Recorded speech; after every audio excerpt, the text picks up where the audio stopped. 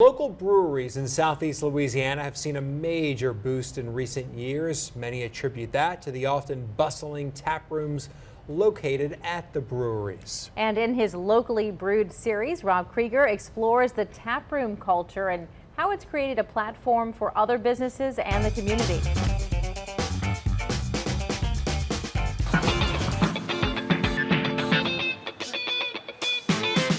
Outdoor settings, tasty meals, the kids, the dogs, the beer.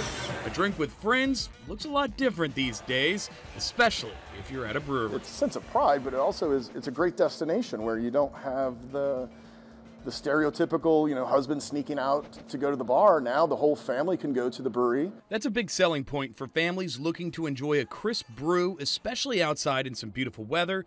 Taprooms at breweries offers something you just won't find in any bar. They feel like they're just coming home, and they love the fact that, all of our bartenders are awesome personality-wise, and we make sure and engage with all the people here, So we just have a great time. We don't look at it as work. It's that inviting atmosphere that keeps visitors coming back, and the people who live nearby calling these places home. And that's how it used to be in Europe, where each neighborhood had its own brewery.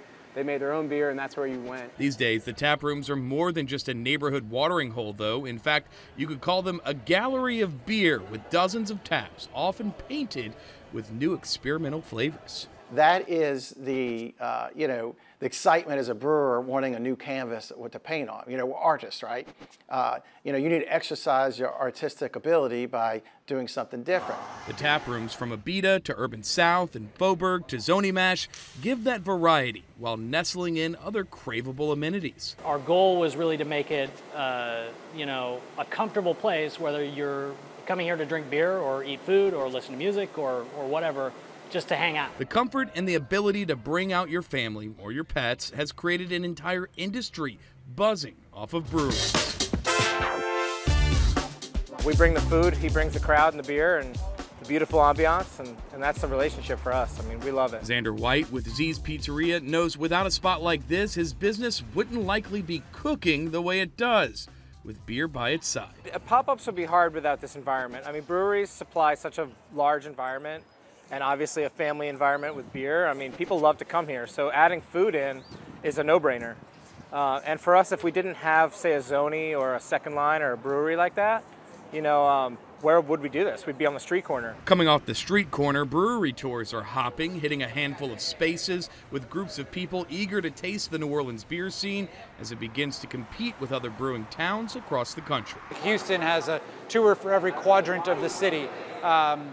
And of course, you've got places like Asheville that are just nothing but breweries. So people know about brewery tours. What they didn't know when we first started was that New Orleans was now a brewing town. These spaces are quickly becoming a hub, not just for drinking and eating, but growing the community.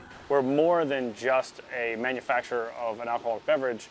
We do a lot of fundraisers. We're able to use our space and use our community to do better things. It's an outpouring of support paired up with some local suds that makes operations like Gnarly Barley's a shot in the arm. It's been really fulfilling to be able to take my business and do something good with it and have the love and the community that we do have from our like I said, our colleagues and our customers. With food, fundraising, or friends always on tap, these local brewers are committed to putting smiles on faces, even if beer isn't your favorite. We can find a beer that you like. And when somebody has that moment of, oh, that's why you like this stuff. That's the most interesting part for me. That's the most fun. Rob Krieger, Fox 8, go first. Now tomorrow night, Rob is diving into the art of the can to help explain how what you see on the shelves may help the taste of your favorite brew shine. You can also find our map of all the local breweries in southeastern Louisiana. Just check out our website, fox8live.com.